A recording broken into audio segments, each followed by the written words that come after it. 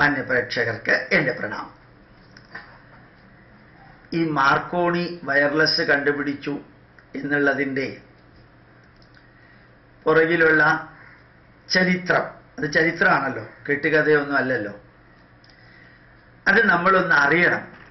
ഈ ഭാരതത്തിലെ ധന്യമായിട്ടുള്ള അറിവുകൾ, ഇന്നലെ ഞാൻ വേദരത്ന അവാർഡ് കൊടുക്കുമ്പോൾ പറഞ്ഞിരുന്നു, നമ്മുടെ വേദത്തിൽ ഹൃദയം എന്ന വാക്കുണ്ട്.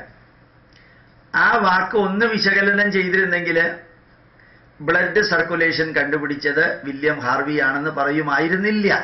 ആ വാക്കിലുണ്ടത്. ഹൃ ആഹരതി ആക്സെപ്റ്റിംഗ്, ദദാതി ഗിവിംഗ്, അയം circulating അയതി. Accepting, giving and circulating, അതാണ് ഹൃദയം. അപ്പൊ സർക്കുലേഷൻ എന്നുള്ള വാക്ക് അതിനകത്ത് ഉണ്ടല്ലോ. ഇത്ര ഭംഗിയായിട്ട് അത് കൊടുത്തിരിക്കുന്നത്. നമ്മളുടെ നാടിന്റെ അറിവുകൾ പ്രൊജക്റ്റ് ചെയ്യാൻ സ്വാതന്ത്ര്യത്തിന് മുമ്പ് നമുക്ക് സാധിച്ചില്ല. കുറെ ഇംഗ്ലീഷുകാർ ശ്രമിച്ചുവെങ്കിലും സ്വാതന്ത്ര്യത്തിന് ശേഷം നമുക്ക് ഒട്ടും സാധിച്ചില്ല. പിന്നെ ഭാരതത്തിലെ അറിവുകൾ എന്നും പേറ്റന്റ് ചെയ്ത് സൂക്ഷിച്ചിട്ട് എൻ്റേത് മാത്രമാണെന്ന് വെച്ചിട്ടില്ല.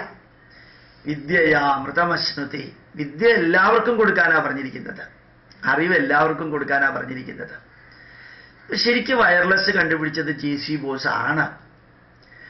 ആ മാർക്കോണി വയർലെസ് കണ്ടുപിടിച്ചു എന്ന് ലോകത്തെ ധരിപ്പിക്കുന്നതിന് 11 മാസം മുമ്പ്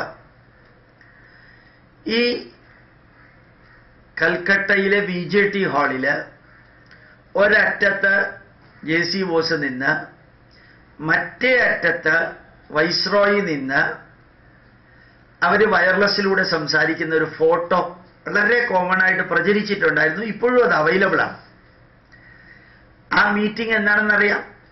അത് ഏതാണ്ട് മാർക്കോണി വയർലെസ് കണ്ടുപിടിച്ചു എന്ന് പറയുന്നതിൻ്റെ ഒരു വർഷം മുമ്പ്, 10, 11, 12 മാസങ്ങൾക്ക് മുമ്പാണ്. ഇത് j.c.bose പല സ്ഥലത്തും ഡെമോൺസ്ട്രേറ്റ് ചെയ്തിരുന്നു. അതുപയോഗിച്ച് കേംബ്രിഡ്ജ് യൂണിവേഴ്സിറ്റിയിൽ ഒരു പ്രഭാഷണവും നടത്തിയിരുന്നു. കേംബ്രിഡ്ജ് യൂണിവേഴ്സിറ്റിയിൽ പ്രഭാഷണം നടത്തിയപ്പോൾ ആ സദസ്സിൽ ഉള്ള ചിലര് പറയുന്നുണ്ടായിരുന്നു, j.c.bose ബോട്ടണിയിലാണ് ഏറ്റവും കൂടുതൽ വർക്ക് ചെയ്തിരിക്കുന്നത്. ക്രെസ്കോഗ്രാഫ്, ചെടികളുടെ മൂവ്മെന്റ്, ചെടികളുടെ ചേഞ്ച്, ചെടികളുടെ വികാരം, ചെടികളുടെ വിചാരങ്ങൾ, പോയിസൺ കൊടുക്കുമ്പോൾ ചെടികളുടെ റിയാക്ഷൻ, ഇത് ധാരാളമായിട്ട് അദ്ദേഹം വർക്ക് ചെയ്തിട്ടുണ്ട്. ഇപ്പൊ കേംബ്രിഡ്ജിലും പുറത്തുള്ള കുറേ പേര് പറയുന്നുണ്ടായിരുന്നു, നിങ്ങൾ ബോട്ടണിയിലാണ് വർക്ക് ചെയ്ത്, നിങ്ങൾ എന്തിനാ ഫിസിക്സിലേക്ക് വരുന്നത്? You should not do research on physics, your area is botany, so stick on to that subject എന്ന് പറയുമായിരുന്നു. അപ്പൊ അതിന് അദ്ദേഹം മറുപടി കൊടുത്തത്, അറിവ് എന്നുള്ളതിന് ബോട്ടണി എന്നോ ഫിസിക്സ് എന്നോ കെമിസ്ട്രി എന്നോ ഇല്ല, നോളജ് ഈസ് നോളജ് എന്ന് പറഞ്ഞിട്ടാണ് മറുപടി കൊടുത്തത്. അത് ഭാരതത്തിന്റെ അപ്രോച്ചാണ്. അത് കഴിഞ്ഞിട്ട് അദ്ദേഹം ക്രെസ്കോഗ്രാഫ് കേംബ്രിഡ്ജ് യൂണിവേഴ്സിറ്റിയിൽ കാണിച്ചപ്പോൾ അത് വർക്ക് ചെയ്തില്ല. അബദ്ധത്തിൽ അത് എന്തോ ഒരു പ്രശ്നം വന്നു. അതിന് ദുഃഖിതനായി. എങ്കിലും കേംബ്രിഡ്ജ് യൂണിവേഴ്സിറ്റിയിൽ വയർലെസ്സിനെ കുറിച്ചിട്ട് അദ്ദേഹം ക്ലാസ് എടുത്തപ്പോൾ മാർക്കോണി എന്ന് പറയുന്ന വ്യക്തി ആ ഹാളിൽ ഏറ്റവും പുറകിലിരിക്കുന്നുണ്ടായിരുന്നു. ഇത് ഡോക്യുമെന്റഡ് ആണ്, അതാണ് അതിൻ്റെ ഇമ്പോർട്ടൻസ്. ഇത് മുഴുവനും അദ്ദേഹം വിവരിച്ചു കഴിഞ്ഞപ്പോൾ ആരോ അദ്ദേഹത്തിനോട് ചോദിച്ചു, ഹാവ് യു പേറ്റന്റഡ് ദിസ്? അദ്ദേഹം പറഞ്ഞു, ഇല്ല. Why are you not patenting that? In India, we never used to keep the knowledge within a box. Always the knowledge used to be disseminated to others. ഭാരതത്തിൽ ഞങ്ങൾ ഒരിക്കലും അറിവ് ഒരു പെട്ടിക്കുള്ളിൽ വെച്ച് നമ്മുടേതാണെന്ന് claim ചെയ്യാറില്ല, എല്ലാവർക്കുമായിട്ട് കൊടുക്കാറാണ് പതിവ്. ആ ക്ലാസ് കഴിഞ്ഞപ്പോൾ ഏറ്റവും പുറകിലിരുന്ന മാർക്കോണി ഇദ്ദേഹത്തിൻ്റെ അടുത്ത് വന്ന് ചോദിച്ചു, anyway you are not patenting it, shall I do that patent? ഞാൻ പേറ്റന്റ് ചെയ്തോട്ടെ എന്ന് ചോദിച്ചു. അപ്പോൾ ഇദ്ദേഹം പറഞ്ഞു, anyway I am not going to patent that one. According to our culture, we never used to patent the knowledge. എന്ന് അദ്ദേഹം പറഞ്ഞു. ഇൻ ദിസ് വേ, അതായത് അവനവൻ്റെതായിട്ട് മാറ്റുക. അദ്ദേഹം മാർക്കോണി ഇദ്ദേഹത്തിൽ നിന്ന് കേട്ടതെല്ലാം എഴുതി അതുണ്ടാക്കി അത് പേറ്റന്റ് ഓഫീസിൽ കൊടുത്തു. അദ്ദേഹത്തിന് പേറ്റന്റ് കിട്ടി. അങ്ങനെ മാർക്കോണിയാണ് വയർലെസ് കണ്ടുപിടിച്ചത് എന്ന് ലോകത്തെ കൊണ്ട് അംഗീകരിപ്പിച്ചു. ഇനി ഓർമ്മിക്കുക, 1999 ഏതാണ്ട് 19 വർഷങ്ങൾക്ക് മുമ്പ് അല്ലെങ്കിൽ 20 വർഷങ്ങൾക്ക് മുമ്പ് സ്കാൻഡിനേവിയൻ യൂണിവേഴ്സിറ്റി, പ്രസിദ്ധമായിട്ടുള്ള അനവധി യൂണിവേഴ്സിറ്റികളിലെ പ്രൊഫസർമാരുമായിട്ട് ചേർന്ന് ഒരു ചർച്ചയുണ്ടായിരുന്നു, ഒരു സെമിനാർ. ആ സെമിനാറിനൊരു കാരണമുണ്ട്. എന്താ അറിയോ? ഇപ്പൊ ഇന്ത്യൻ നോളജ് അല്ലെങ്കിൽ ചൈനീസ് നോളജ് അല്ലെങ്കിൽ മെസോപ്പൊട്ടേമിയയിലെ ബാബിലോണിയയിലെ അങ്ങനെയുള്ള സ്ഥലത്തെ പൂർവിക സംസ്കാരത്തിലുള്ളവരുടെ നോളജ് പുസ്തകങ്ങളിൽ എഴുതിയിട്ടുണ്ടെങ്കിൽ ആ പുസ്തകങ്ങളിൽ എഴുതിയ നോളജ് വേറെ ആൾക്കാർക്ക് പേറ്റന്റ് ചെയ്യാൻ അവകാശമുണ്ടോ എന്നുള്ളതിനെ കുറിച്ച് കൂടിയായിരുന്നു ചർച്ച. അതായത് വേൾഡിൽ ഓൾറെഡി പബ്ലിഷ്ഡ് നോളജ് അതിലിത്തിരി അങ്ങോട്ടും ഇങ്ങോട്ടുമൊക്കെ മായം ചേർത്തിട്ട് അത് എൻ്റേതാണെന്ന് പറഞ്ഞിട്ട് പേറ്റന്റ് ചെയ്യാനുള്ള അവകാശമുണ്ടോ എന്നുള്ളതിനെ കുറിച്ച് ഉൾപ്പെടെയായിരുന്നു ചർച്ച. അത് മാത്രമായിരുന്നില്ല, അതിൽ j.c. ബോസിന്റെ കാര്യം വരികയുണ്ടായി.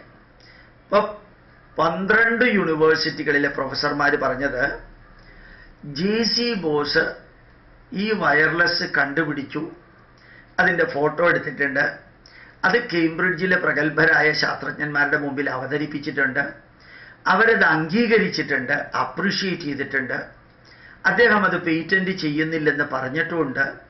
അത് കേട്ട് അദ്ദേഹത്തിനെ കൊണ്ട് തന്നെ പറയിപ്പിച്ച രീതിയിൽ പെരുമാറിയിട്ട് മാർക്കോണി ഈ വയർലെസ് കണ്ടുപിടിച്ചു എന്ന അവകാശം മുമ്പോട്ട് വെച്ചു.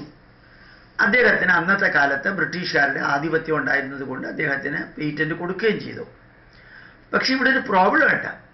ലോകത്തിൻ്റെ മുമ്പിൽ അവതരിപ്പിച്ച് കഴിഞ്ഞ് ലോകം അംഗീകരിച്ച് അതിൻ്റെ ഡോക്യുമെൻ്റ് അവൈലബിൾ ആയിട്ടുള്ള ഒരു പബ്ലിക് നോളജ് ആ വ്യക്തി പേറ്റന്റ് ചെയ്തില്ല എന്ന കാരണത്താൽ വേറൊരാൾക്ക് പേറ്റന്റ് ചെയ്യാനുള്ള അവകാശമുണ്ടോ എന്നുള്ളതിന് 12 പ്രൊഫസർമാരും ഇല്ല എന്നാണ് പറഞ്ഞത്.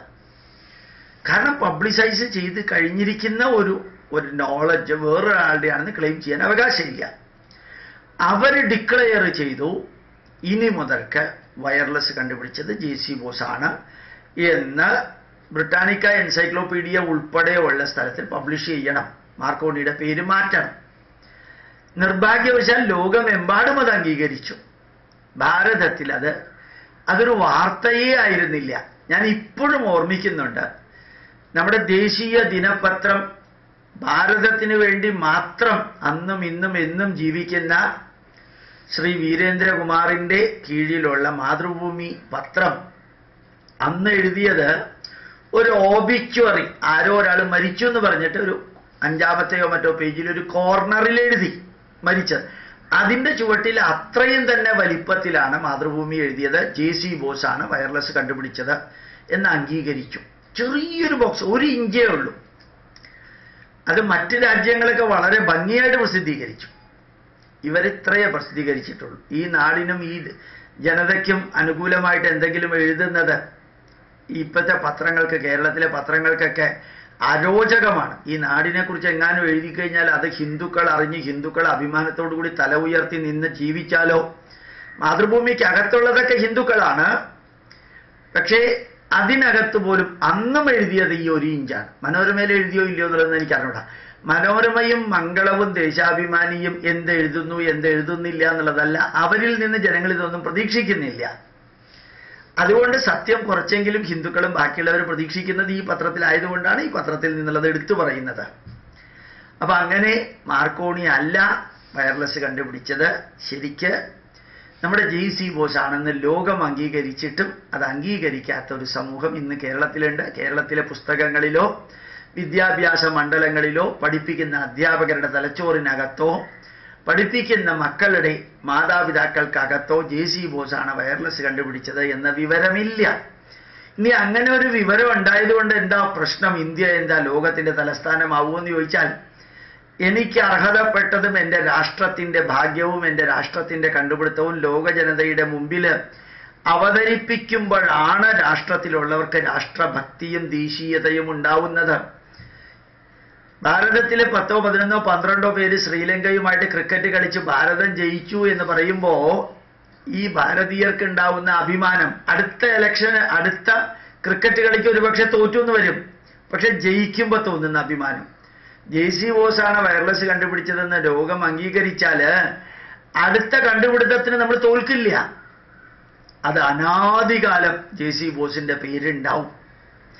അതുപോലെ തന്നെ ഗോഡ് പാർട്ടിക്കിളിലെ ലെപ്റ്റോൺസും ഫെർമിയോൺസും മാസും ഷെയ്പ്പും ഉണ്ടാക്കുന്ന ഇതെല്ലാത്തിനെയും കുറിച്ച് കണ്ടുപിടിച്ചത് എസ്.എൻ. ബോസ്, സത്യേന്ദ്രനാഥ് ബോസ് എന്ന് പറയുന്ന ബോസോണുകളാണ് പീറ്റർ ഹിഗ്സും ബോസോണുകളും ആൽബർട്ട് ഐൻസ്റ്റീനും ഒക്കെ സ്പർശിച്ച ഒരു സാധനമാണ് ബോസോണുകൾ എന്ന് പറയുന്നത്.